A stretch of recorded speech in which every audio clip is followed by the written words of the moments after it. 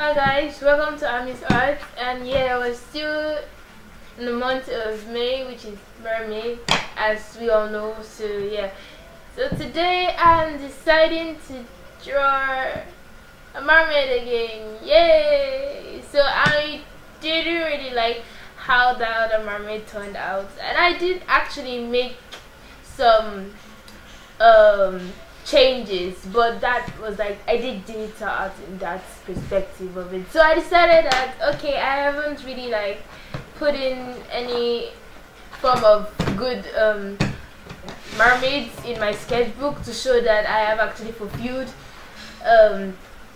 my work in celebrating mermaids. So today I am going to be redrawing my mermaid. So let's get started then.